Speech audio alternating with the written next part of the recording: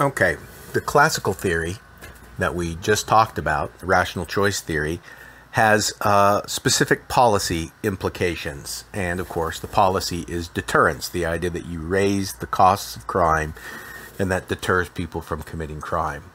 Now, we're going to talk about another theory that forms the basis of a lot of sociological theories.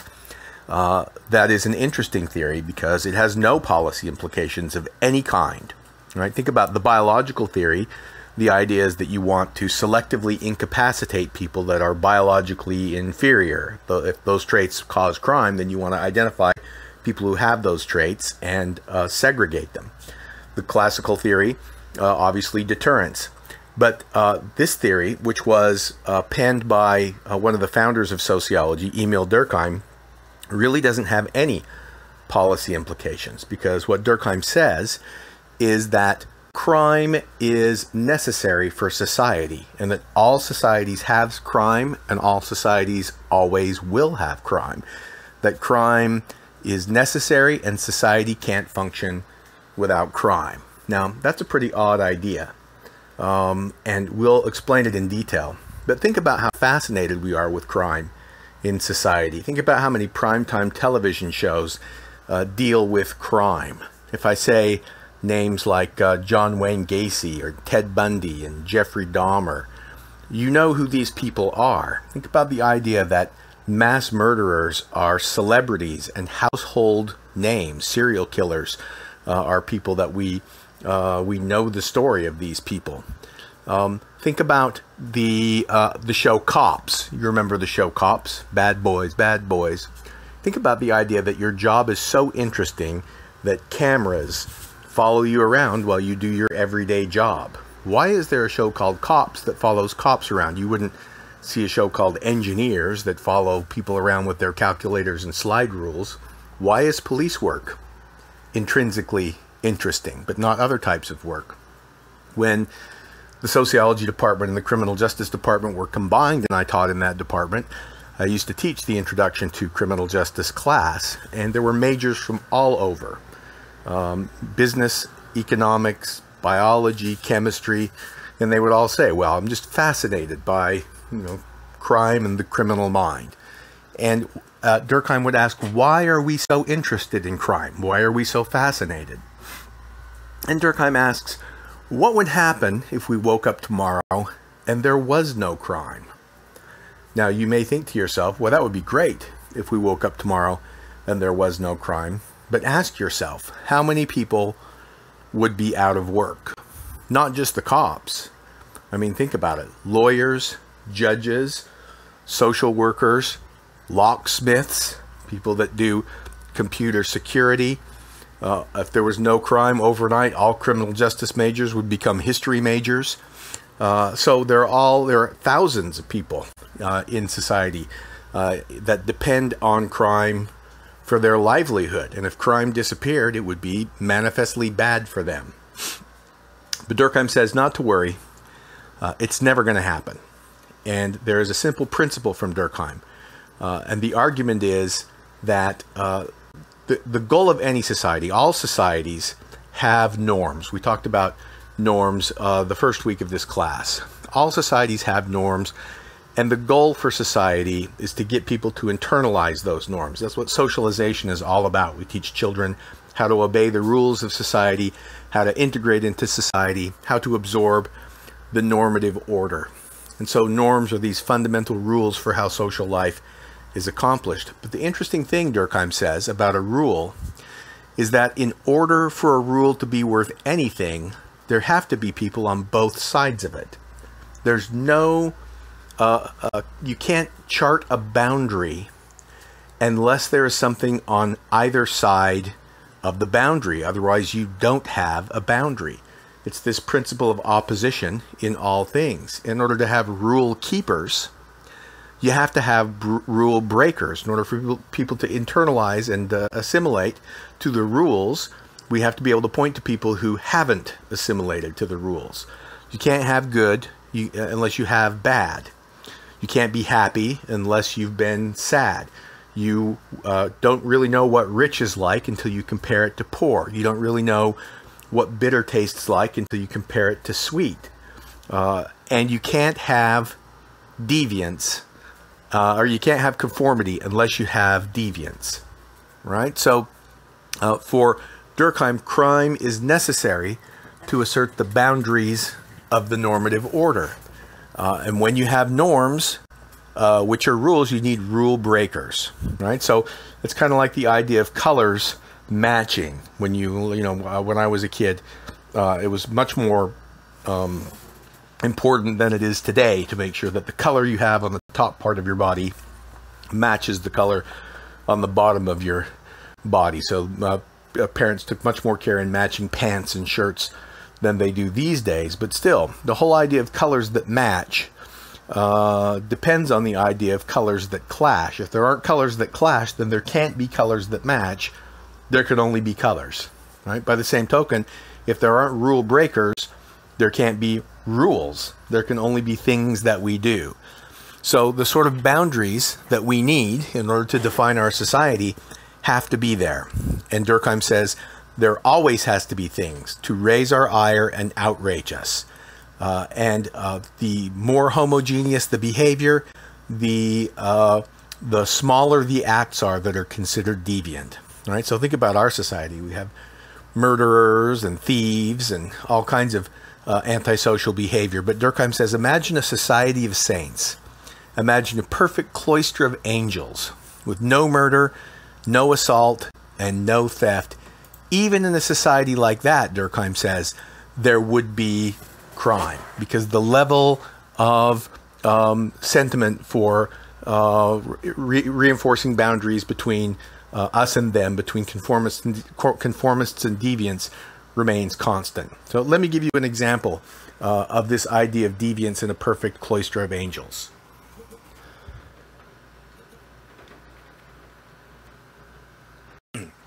So if any of you have ever read the Bible and you know the story of Moses, Moses was a prophet who was chosen by God to lead the children of Israel out of bondage in Egypt. And after they left Egypt, they wandered in the desert of Sinai for 40 years while God sort of forged them into his chosen people. You can read about this in the book of Exodus, Leviticus, Numbers, and Deuteronomy in the Hebrew Bible or Old Testament.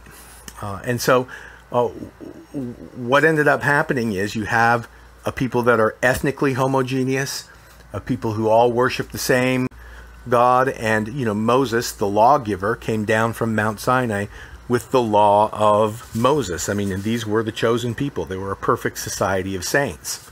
So what kind of deviance would there be among them? Well, here's a verse, an interesting story from Numbers chapter 15. While the Israelites were in the wilderness, they're wandering around in the desert, a man was found gathering wood on the Sabbath day. Those who found him gathering wood brought him to Moses and Aaron and the whole assembly, and they kept him in custody because it was not clear what should be done to him. Now, work on the Sabbath day is one of the 10 commandments. Keep the Sabbath day holy. And so this guy was breaking the rules. And they're like, what is this kind of behavior? And so Moses and his brother Aaron apparently go to God and ask God, what should we do with this guy who broke the rule about labor on the Sabbath? And verse 35, then the Lord said to Moses, the man must die.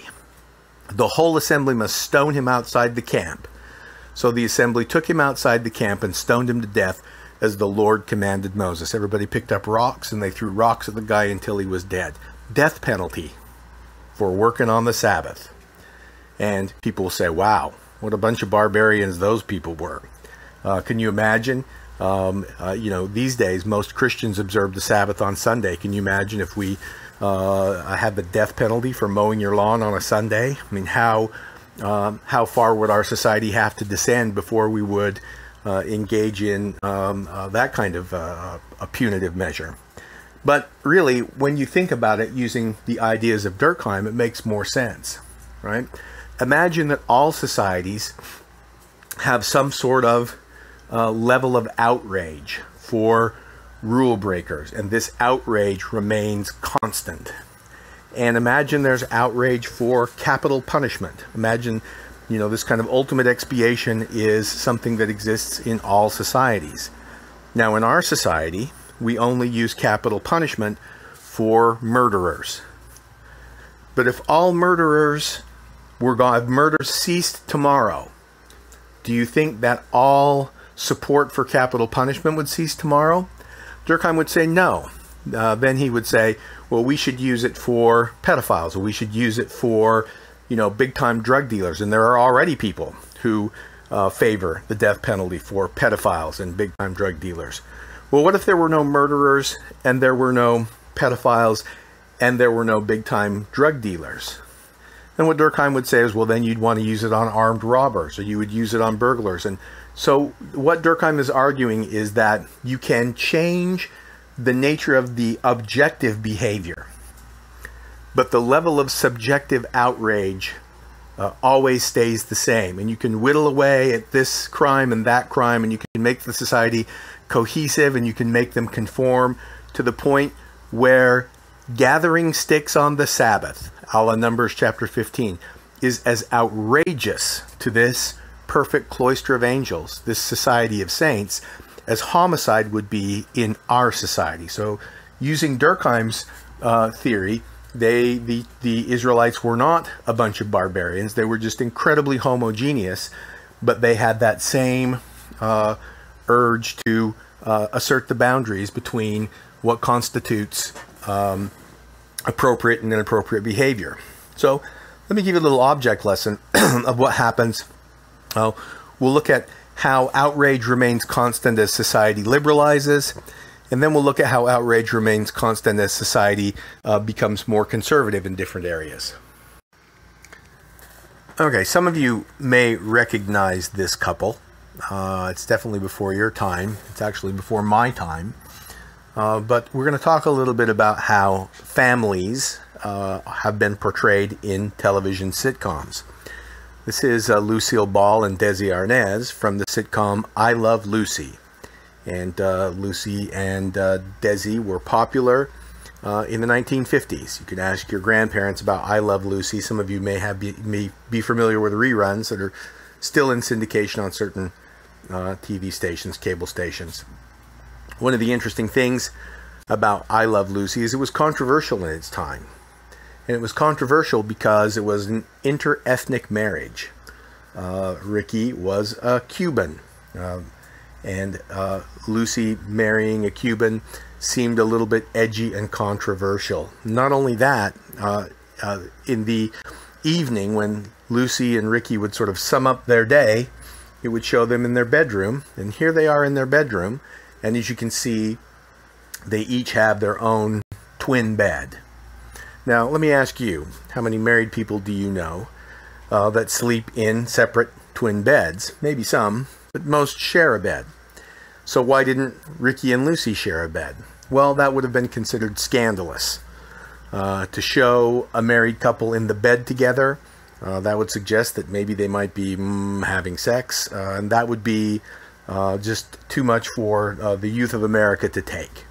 So this is the way that marriage and families were portrayed in the 1950s. As we move into the 60s, you can see that the nation began to liberalize with respect to its attitudes. This is the Brady Bunch.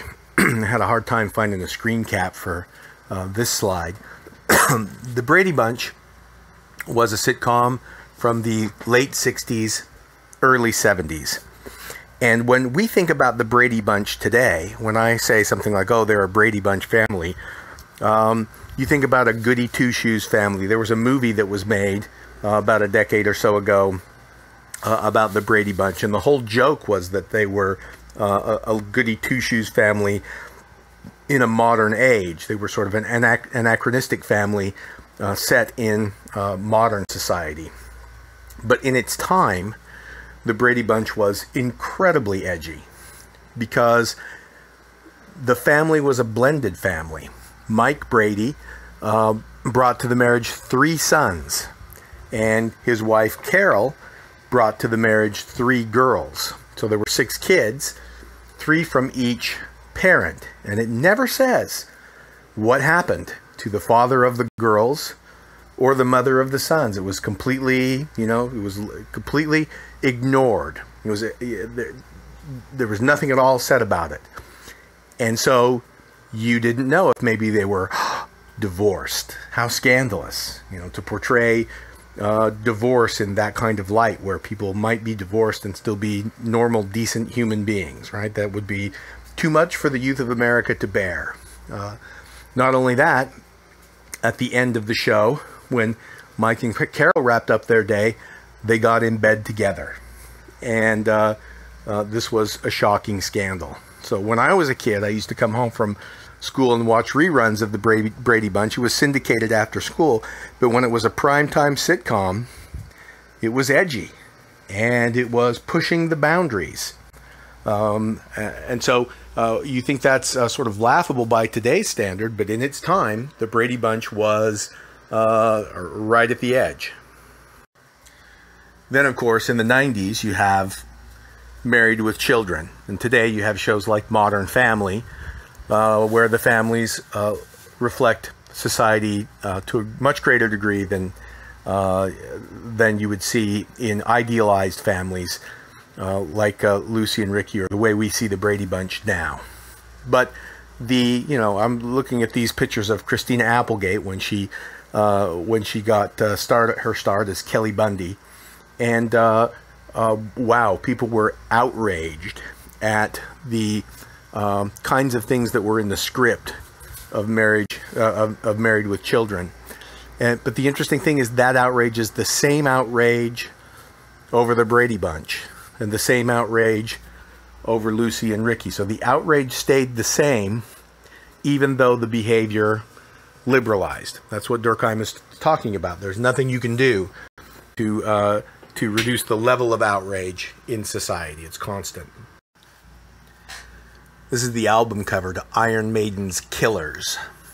And Iron Maiden was one of the first bona fide heavy metal bands, and I loved Iron Maiden. And this album came out when I was a sophomore, and in those days, albums were on vinyl, and so this glorious album cover was on a 12-inch square canvas, and there's Eddie, Iron Maiden's mascot, holding a hatchet, and as you can see, the hatchet is dripping blood, and his hapless victim is on his knees begging for mercy as he's being hacked to pieces.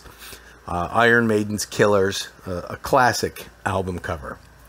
And even though my parents were religious, they would pretty much let me listen to whatever music that I wanted, and I really didn't get a lot of hassle. But this was where my mom drew the line. When I brought this home from the record store, my mom said, okay, you can bring the record in, but you can't bring that album cover in the house, because that is just, we can't have that in the house. And I remember arguing with her, Mom, the record's going to get scratched, and getting all upset. And my grandma was there, and I remember my grandma saying, this is the exact same argument that you and I had over Elvis. Now, think about Elvis in his day. Now, these days, when you go to Vegas, you see all kinds of Elvis impersonators, and they are a lounge act for old people, and Elvis's music is on the easy listening station.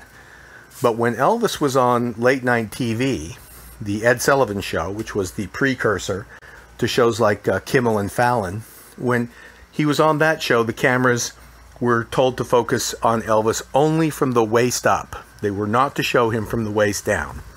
Why? Because his dancing included hip gyrations that, would destroy the morals of the youth of America. If they were to see Elvis's hips move, it was considered obscene, and we just can't have that. And what my grandma was saying is, the same outrage that exists over a dude that twists his hips is identical to the outrage that you have over a demon with a hatchet hacking up a victim. These two things are functional equivalents. The the level of outrage that a 50-year-old or 60-year-old would express at the photo on the right is the same as the outrage a 50-year-old or a 60-year-old would express at the photo on the left 2 generations ago. So this is what Durkheim is saying, that as society liberalizes, the acts get more and more objectively outrageous, but the level of outrage stays the same. Now, it works going the other way too. When society tightens up, the outrage stays the same. So, for example, we've already talked about how crime rates were very high in the late 80s and the early 90s. And when this happened, schools started having metal detectors and security, and they started enacting zero tolerance policies for weapons in school. And there are all kinds of policies written to include harsh punishments for anyone who brought a weapon to school. What ended up happening is the crime rate began to fall, and fewer and fewer weapons were being brought to school as the crime rate fell. But schools had invested in these policies, and they had hired police officers to be in the school. And, you know, you just can't, once you have these things implemented, you definitely don't want to cut your budget, or you don't want to fire someone you've hired. And so what ends up happening is the definition of what constitutes a weapon gets less and less and less serious. So I have 2 video clips that I'm going to show you back to back about how absurd this idea of no weapons to school can get when no one's bringing actual weapons to school. And when you look at these, ask yourself, like, how crazy are the people that are enforcing these policies? And the answer is, well, they're not crazy. They're just, they are just following Durkheim's principle that we have a policy in place. It's no weapons at school. If you have a policy, what good is a policy if you don't have people on the wrong side of the policy? So if people aren't bringing guns and machetes to school, well, we'll just call other things weapons and continue to invoke the policy. So watch these 2 videos, and they appear here back to back. This little toy gun caused a real big uproar in Staten Island when 9-year-old Patrick Timoney brought it to school on Tuesday. He was threatened with suspension. You don't traumatize a child who loved to go to school, who wanted to be early every day to school. You don't make them cry. You don't make them fill out statements. You don't do it.